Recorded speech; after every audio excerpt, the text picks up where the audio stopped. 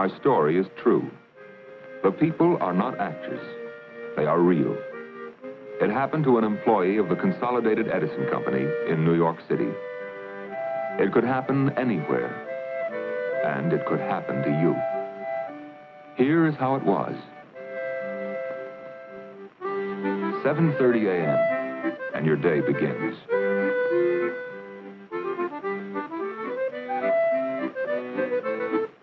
You kiss your wife goodbye. You're tender with Adele these days, very tender.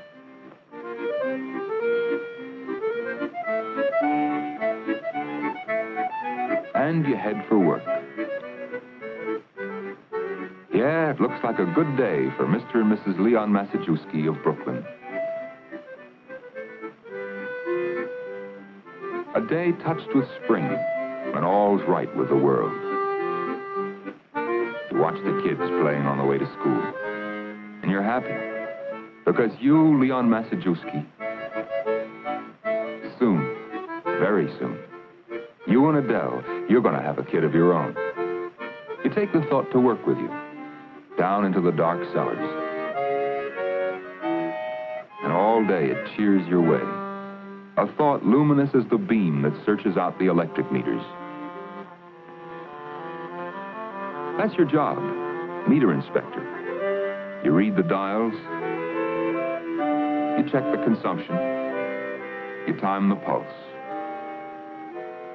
Timing okay. The rhythm of health. The steady flow of light, warmth, and life. Yeah, all's right with the meters. All's right with the world at the close of this day in spring.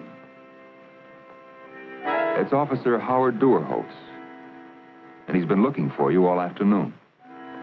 Brace yourself, Leon, he says. I've got some bad news. They took your wife to the hospital. She's critical. Suddenly, like that, the sun goes out of the sky. And the touch of spring is chilled. Critical.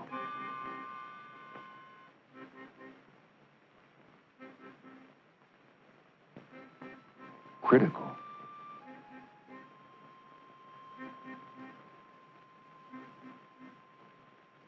Critical. Critical. Critical, the doctor says. Massive hemorrhage. She's dying. She has another 3 hours. Maybe. 3 hours to live. There's one last resort, he says. One last hope. Blood. Whole blood transfusion. She's getting Red Cross blood now. She's going to need more. 3 hours to live. One last hope. Adele needs more blood.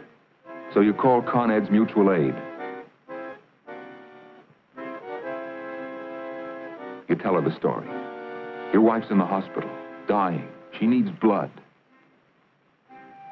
Mutual Aid calls the Red Cross Blood Center.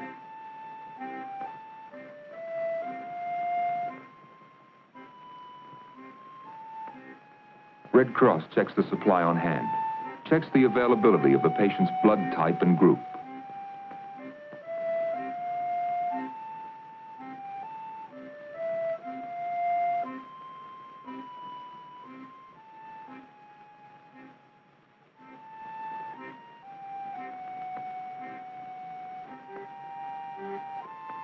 The blood is on the way. And the blood is there. Drop by drop.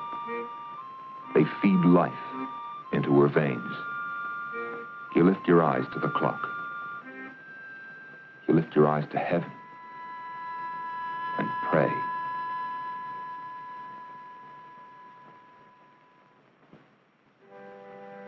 Drop by drop, they nurse the spark of life. Slowly, so slowly the seconds pass by.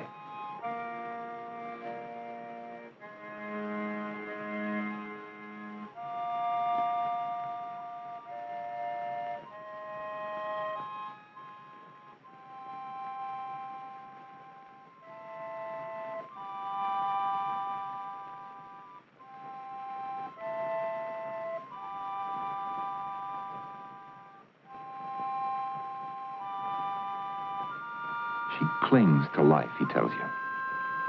She's fighting, fighting, fighting, fighting. That was a long time ago, Leon Massajuski, when you lifted your eyes to the clock and beyond to the Father of all time.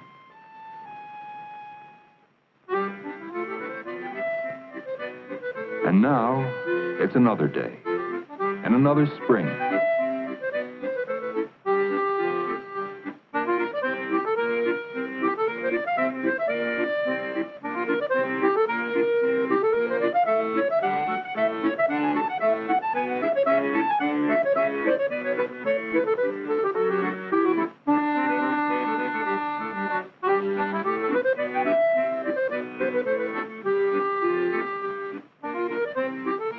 You watch the kids playing on the way to school.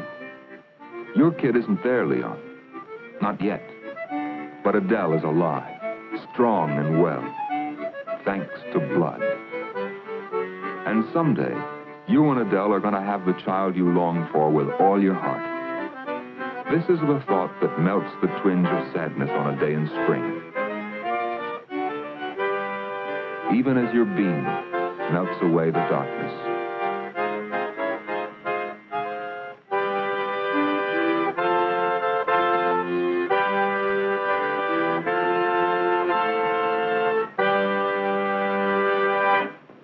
I'm Bill Honan, Secretary of the Consolidated Edison Employees Mutual Aid Society in New York City.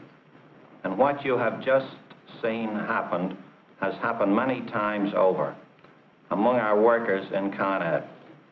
The Red Cross Blood Bank is a very important part of Con Ed's Mutual Aid Society program.